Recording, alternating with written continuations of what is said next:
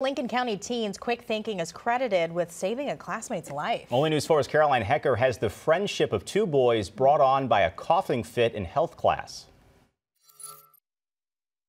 Metabolism and bone growth. It's a crash course in anatomy and physiology for these incoming Winfield High School freshmen. I saw 100 billion brain cells. But on this day, the lesson was all about what is not supposed to be in the body. That came courtesy of 13-year-old Trey Lawson. I was just sitting in class, just messing around, and I mostly fidget with stuff in my mouth. So I decided to put a marble inside my mouth. All was fine, Trey says, until a classmate made a joke. Then it was anything but. I started laughing too hard and I gasped and I started choking on the marble.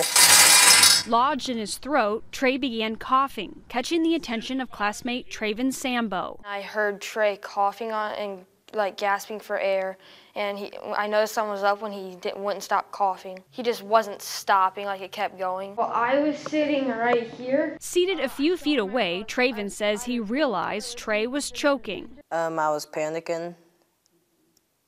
I was just saying help a little, but they couldn't even hear what I'm saying.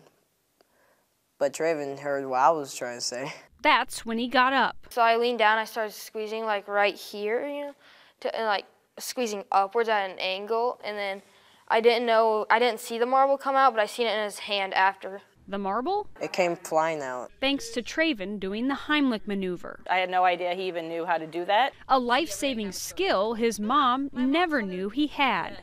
I probably wouldn't have moved.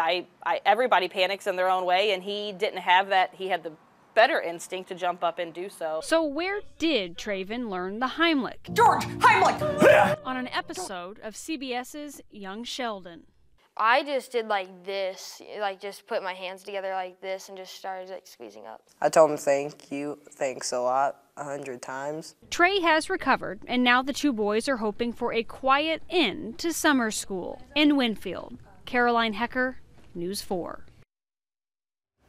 So glad Traven was there to help and that he watched the episode of Young Sheldon and was paying attention to that. Does this mean kids get to watch more TV? You never know what they're going to learn, right? Yes, it does. That's your takeaway. More kids, more TV. That's what I got out of it.